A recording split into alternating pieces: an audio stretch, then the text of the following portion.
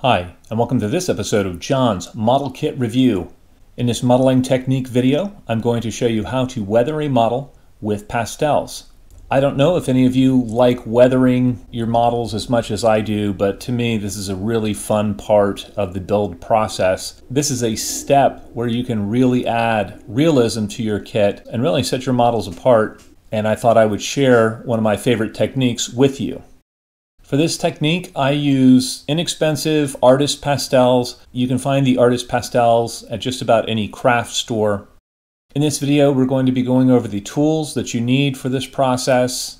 I'll talk about how I apply the pastels and go into my technique for that. I'll also talk about several bonus techniques that will really help bring your kits to the next level. And these include pencil panel line correction. It also includes panel highlighting with graphite. We will talk about pastel dot filtering and my technique for that. I use pastels for several different aspects of weathering on the kit, including footprints, gun smoke residue, and also exhaust staining on the kit. This kit is Airfix's 1/48 scale Supermarine Spitfire FR Mark 14. I have done an in-process model kit review on this kit, and I have featured it in several technique videos, including how to spray a realistic metal finish and how to apply an acrylic panel line wash. As of this morning, this is how the kit looked after the panel line wash. You can see that the shadows are enhanced in the panel lines, but there's not a lot of detail on the surface of the kit so far. You can see a little bit of the streaking in this photo, but again, it's pretty bare bones as far as the weathering goes after the panel line wash.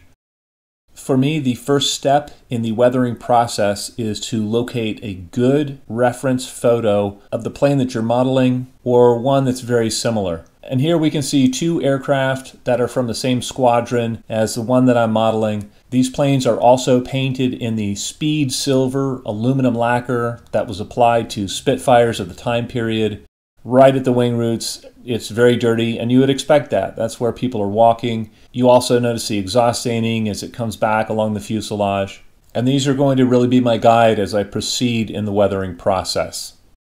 Tools needed for this process include a pair of the nitrile gloves. Working with pastels, oils from your fingerprints or any moisture will mess up the finish. You want to get your finish completed and then quickly seal it with a coat of clear coat to protect the finish.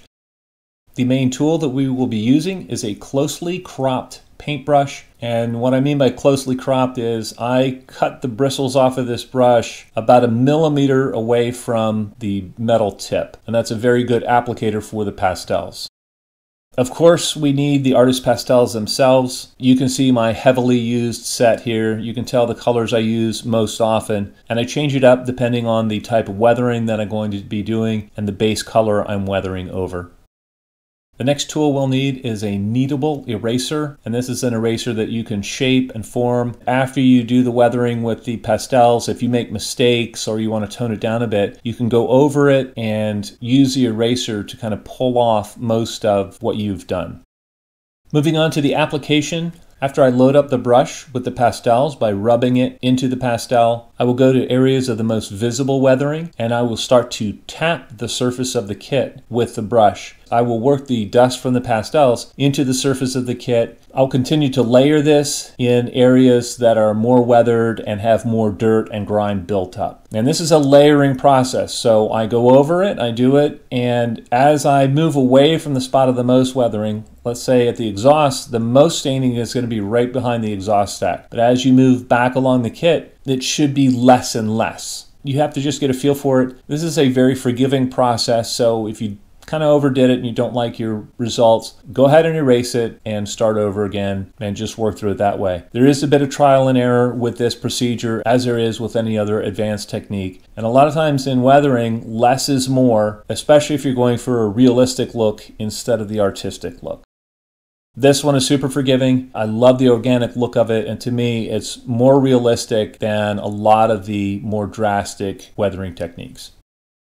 Moving on to a bonus feature here. A lot of times you have panel lines that get sanded a little bit much on your seams, and so you have a panel line that kind of fades out as it goes over the seam of the aircraft. And what I like to do is take a mechanical pencil, and where I have panel lines that have faded out, or in this case a molding glitch, I will actually just draw that in. It fools your eye into thinking that the panel line continues. You don't have to re-engrave it. Underneath a clear coat, this looks really, really convincing.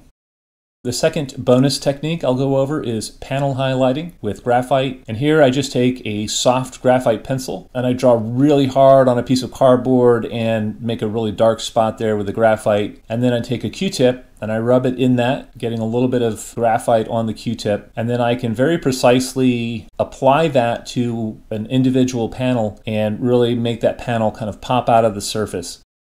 Again, less is more when you're doing weathering, and you want that panel to pop out, but not in a way that really catches your attention. So it's subtle realism.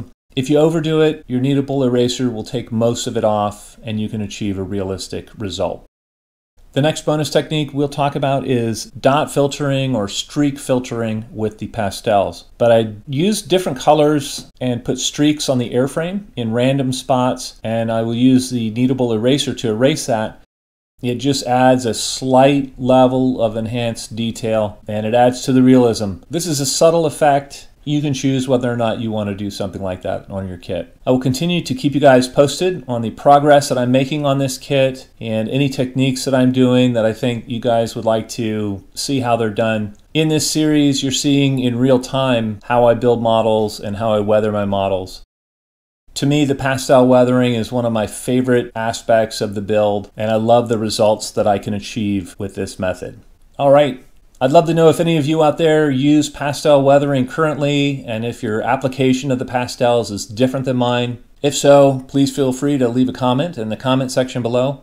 As always, I hope you found this video entertaining and informative, and until next time, model on.